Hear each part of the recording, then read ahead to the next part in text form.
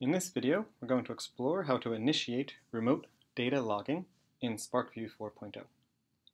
From the welcome screen, I'm going to click on the button for remote data logging. I'll get a device menu to configure a sensor for logging. I'm going to make sure the sensor is on.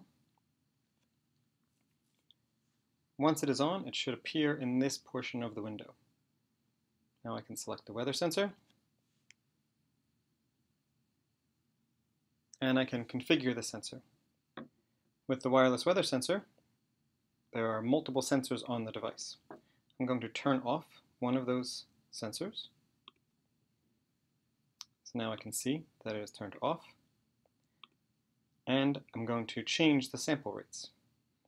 So I can turn the common sample rate off, and I can set the weather sensor rate different than the light sensor. Once I have it configured the way I want, I can see how that affects the hours that logging will be supported, and I will hit OK. Now it's ready to start logging. When I want to retrieve the data, I'm going to turn the sensor back on and come back through this remote logging screen. And we'll address that in another video. So I hit OK, and my sensor is now remotely logging data.